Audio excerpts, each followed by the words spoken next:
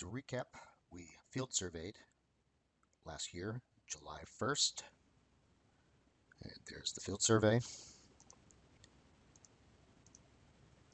On 11/14 of November last year, we scanned first with Faro, then with Leica, the same site, and both registered scans were under 0.03 as reported by Faro Scene software and Leica Cyclone software, but their origins were close to 0, or right here for Leica. And what we want to do is survey the site, check our closure, and then shoot from our closed traverse the control points that we picked in the point clouds to register from the relative registered accuracy of the scans to the state plane data. And preferably we want to use a total station and not GPS, as the total station will be a lot more accurate. But we did start with GPS coordinates here, OPIST, and an RTK, RTN real-time network solution using TopNet for the backside azimuth, but we didn't use the actual coordinates. We just started here, used the backside azimuth, and then traversed these 4 points, came back to 1, and then after we adjusted this, we shot the side shots where they were the actual control points that we picked in the registered point clouds. So now let's switch to model space, and let's switch back to survey. Let's go to survey dropdown and do edit process raw data. There's the file that we want to open. There's the traverse information. You can see we started with a known coordinate and we put in a backside azimuth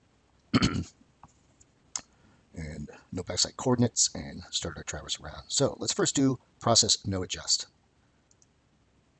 I'm going to turn off calculate state plane at this time, and we're just going to use the, actually let's just use last, none for now, and calculate elevations, yes. So I've turned off everything and we're just going to do a rough closure. 1 is the starting point, and we're going to pick OK. The last side shot was 5006, but we actually want to close 6 and 1 are the same closing point.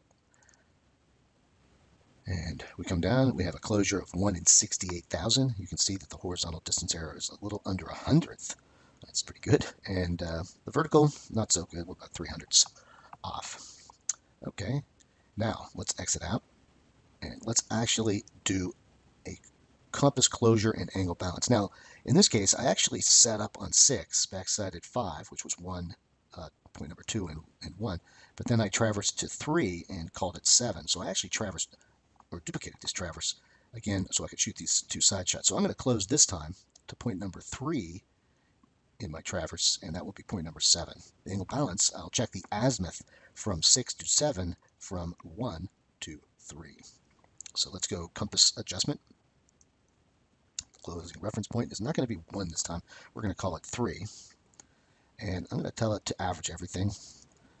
And for reciprocals, because I did do direct and reverse, I'm going to tell it to average the elevation and the distance and calculate elevations. On vertical error adjustment, I'm going to say least squares, apply angle balance, yes. And just to show you that we can calculate a combined scale factor for each measurement, which is very handy on long linear traverses like right-of-ways and so forth on roads.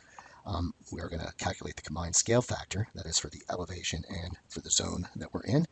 And notice here, this is new, we can now apply the Z elevation using the geoid 18 supplied by NGS.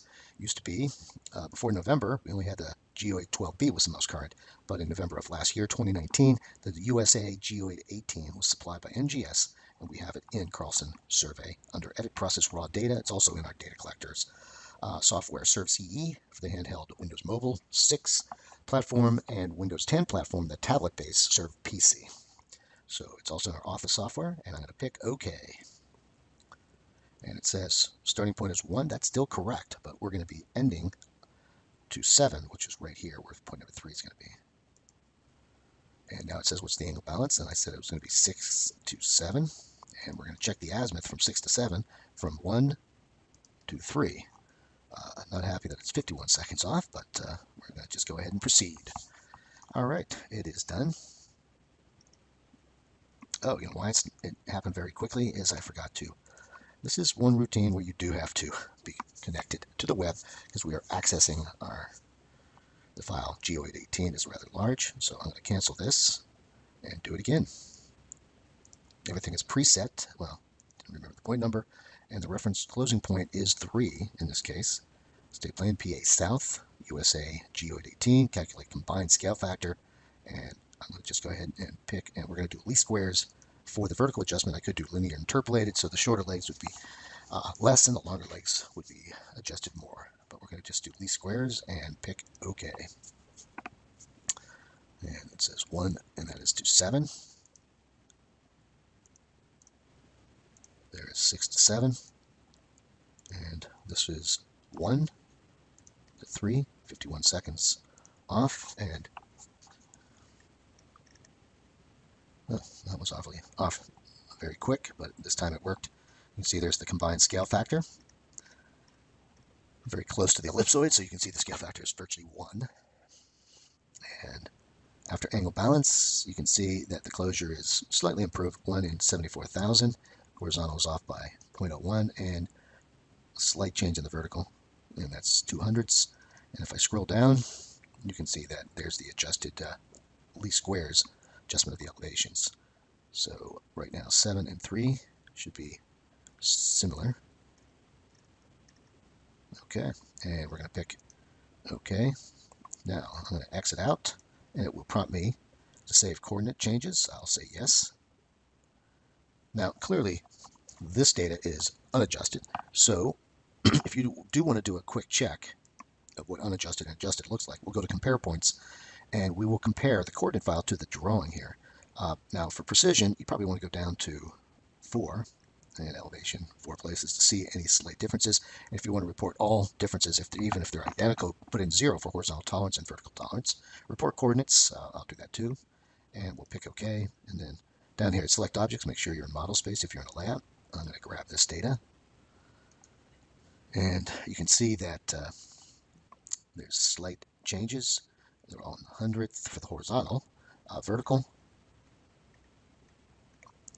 the actual adjustments are minuscule. And I'm going to pick OK, exit, and E for erase, and R for remove.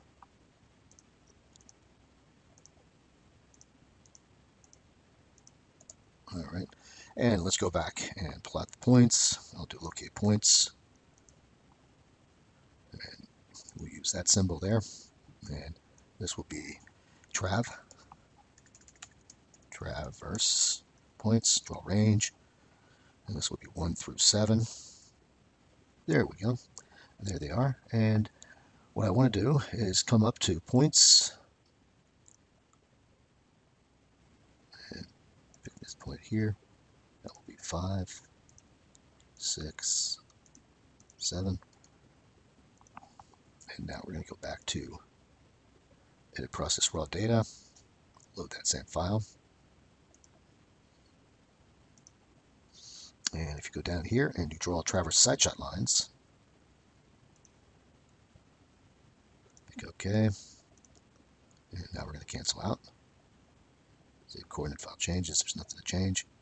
There is the data. And the other points, I'm going to come up here and change the symbol. Draw range. Well, we're going to select here. And I think I want to use side shots.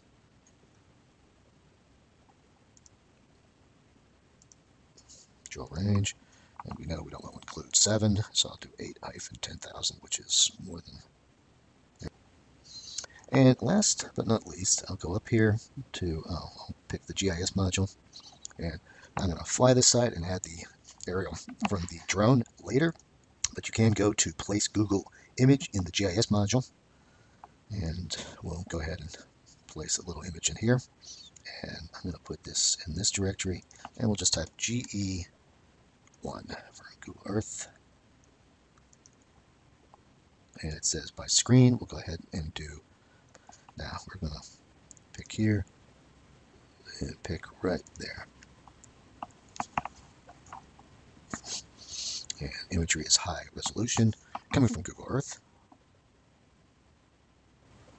And there you have it. And that is correct. Right there you can see that, I'll just pan down a little bit here. And it's quite wooded, but you can see that this is a monument right here. I'll just grab this guy here, and this is a prop mon that was found. I'll just leave that there. And you can see that I picked a point on the side of the barn, on this wall over here, on this fence, on this stone wall here, on the culvert wall over here, and at the end of this wall, and on the patio. And then I traverse up here, and I shot 2 other control points that I picked in the scan. So this actually was a monument that I found. Here, I'll come up here, and this was iron pin found. Iron pin found, and we'll just leave that there. But this point right here was a point that I found in the scan. So we will be using these 10 points. I think there's 10. 1, 2, 3, 4, 5, 6, 7, 8, 9, 10 points that were picked in the scans, and use those points to register them to the control that we shot in the field using the closed traverse points that adjusted out to about 1/100 horizontally and 2.5 hundredths vertically. That ends this movie and this step, and that is adjusting a field traverse and shooting in the control points in stay plane that were picked on the target list registered scans.